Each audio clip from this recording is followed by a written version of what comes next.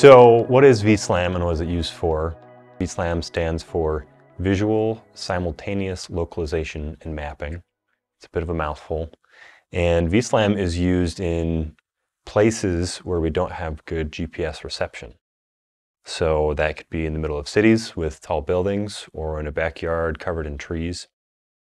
The idea behind vSLAM is that you can use a camera and other sensors like an IMU to build a map of your environment as you're navigating through it, and based off that map be able to localize where you're at in that environment.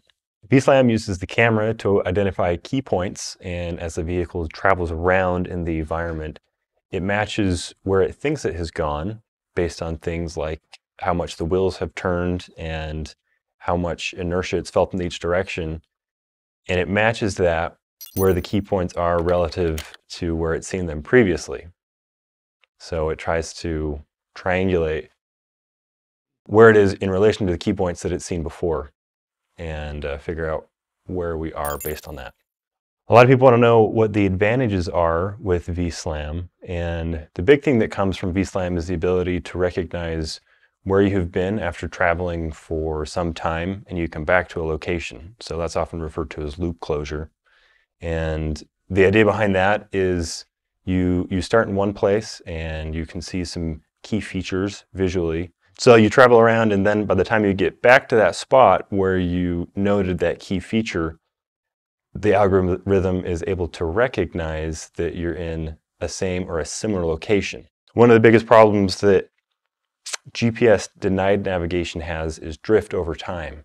So if you travel over large distances, eventually a small error will accumulate larger and larger. And so to reduce that error and to reduce that drift, vSLAM allows us to essentially reset when we recognize something that we've already seen. So what's the need for visual SLAM?